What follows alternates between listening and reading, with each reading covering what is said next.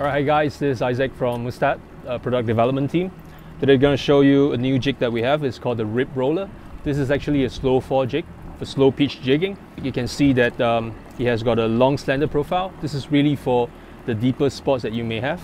It's really good for sending the jig down quickly. So what you really want to do is when you send down the jig, maintain a very tight line and it goes down quickly. As you hit the bottom, tighten up the slack, lift it up, do a few pitch and let it roll down. Because of the design of the jig, it has got a keel on one side and a slight groove on the other. It is going to roll this way every time it goes down.